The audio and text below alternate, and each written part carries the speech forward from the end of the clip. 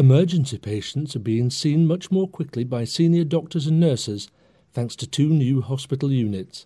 Both Pinderfield and Dewsbury hospitals have opened ambulatory care units which enable patients who are unlikely to need admission to the hospital to receive much quicker diagnosis and treatment. Patients are referred from the A&E department or directly by their GP, with the hospital's Dr. Richard Shepherd explaining the benefits. What ambulatory care enables us to do is deliver the same care that we've always delivered to patients, fast, effective, safe care, but without having to be confined by the number of beds we've got in the hospital. Patients have less of a wait. They don't have to come through the emergency department if their GPs refer them. They don't have to wait to have tests there. They come directly to the specialist and have the tests and have a medical opinion and have the treatment done. We get quite a few conditions from GPs, and we get people coming in with swollen legs which we can detect by blood test and scans, see if they have a blood clot in the leg. We get people that coming in with chest pain or shortness of breath. We get people coming in with headaches, and we do scans to make sure everything's okay. The advantage for the patient is that they get the same quality of care, but they get it in a more convenient fashion for themselves.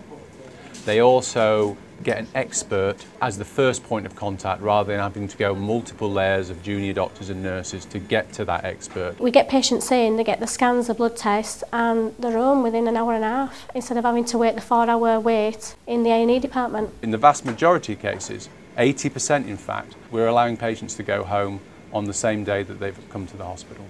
Well, I sent for my GP this morning because my leg was swollen. She thought that I perhaps got a deep vein thrombosis. She just said that she was going to get a test done, and then she had a telephone conversation with someone when Dewsbury and Pinderfields were both mentioned. From a patient's perspective, the last thing they want really, unless they really have to, is to be admitted to hospital and kept overnight. And the big advantage of the ambulatory care unit is that only patients who are really ill will need that level of intervention. I think the advantage from a GP's perspective is that you get an immediate opportunity to speak to a consultant who can advise us on the appropriate course of action. It means that the patient is seen in the most appropriate place by the most appropriate person. The feedback has been phenomenal, absolutely phenomenal. I think it's fabulous, absolutely fabulous. I think that the doctor, the nurse, etc. have been wonderful. They couldn't have been kinder or more helpful. I hate staying in hospital since I had my knee replaced, and quite frankly, if I could come in and go out, that'd be it. And since you can do that here, we've cracked it.